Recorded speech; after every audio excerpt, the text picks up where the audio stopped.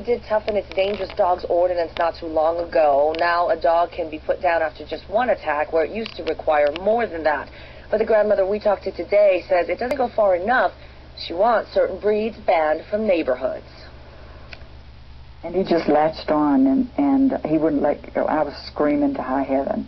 Mary Ellen Miles has puncture wounds and bruises on her arms, legs, even her head, after she says the dog pictured here attacked her while she was walking with her grandchildren and their dogs last Monday in the alley near their Duncanville home.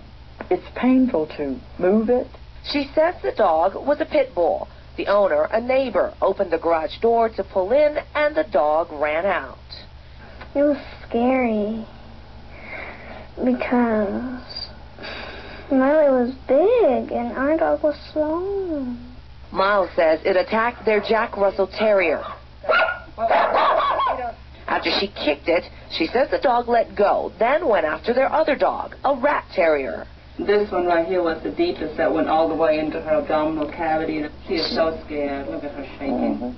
Again, Miles says she had to force the dog to let go.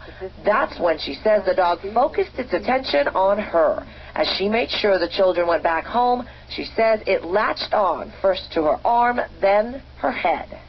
He would not budge. If you could have experienced the hold, there was no hope for me. I just knew he would not let go. He did after another neighbor heard her screams and came to help. Miles spent a few days in the hospital. The family's other two dogs are also recovering. The pit bull was taken by animal control. If he's not dead, he needs to be dead. If the dogs had gotten one of the children, he would have killed. I just know the dog would have killed one of the children.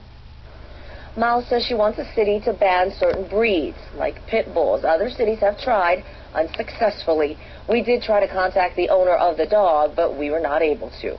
Reporting live in Duncanville, I'm Lynn Kawano, Fox 4 News.